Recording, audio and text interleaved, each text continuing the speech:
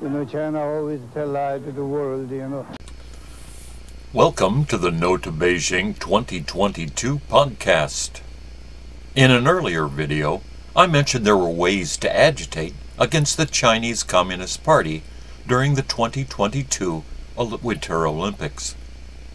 Today I would like to address some of these, but first, please join the No to Beijing 2022.org action mailing list for a free exchange of ideas, not plans. Joining is easy, however I suggest using an anonymous account to sign up if you are concerned about privacy. The list is moderated, and list members' information will never be shared except with a subpoena. Additionally, we have a Facebook page. As I mentioned earlier, one idea is using face coverings to bring unexpected faces to the 2022 Winter Olympics. Whether a 3D printed mask, paper or cloth, the sudden appearance of political prisoners and/or exiled dissidents during the opening or closing ceremonies or on the well-surveilled streets of Beijing should provide a spectacle. Removing the mask at the appearance of Ministry of State Security or Public Security Bureau should diffuse everything. It's not like Olympic athletes or foreign visitors would be beaten in public. Because there could be repercussions to family members and to those incarcerated, permissions must be obtained prior to starting any discussion on fabrication of masks. On the other hand, why not forego the expense and purchase a costume mask?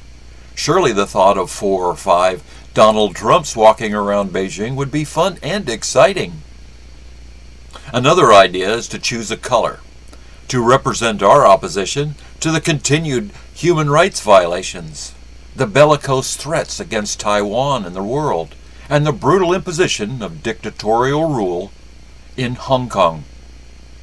We can wear it as an armband and fly orange-colored flags. If a few rights-concerned athletes or coaches carry an orange flag or wear an orange armband during the opening and or closing ceremonies, the message will be clear. If spectators are allowed, maybe we can fill a section with orange-clad people. I wonder if the Chinese Communist Party can ban a particular colored clothing, or would rummage through luggage at the airport to remove orange-colored items. Another idea is to create some new Olympic pins. Collectors trade and buy sponsor pins with location pins every Olympics. With a little planning, why not throw some pins in with a different message into the training arena? Here are a few examples. I'm sure there are more creative people with better ideas out there. I'm not suggesting No to Beijing 2022.org is the central planner, sole instigator, or agitator during the Olympics. This is for gathering ideas for disparate groups and people to affect their own agitation. A decentralized approach to counter any attempts to derail the effort to paint the Chinese Communist Party as the brutal dictators they are.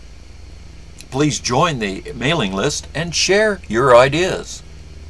Also, a shout out to Wu Maodong, the 50 Cents Party. You found us on Facebook. Good luck. And to the good people watching, thank you and have a great day.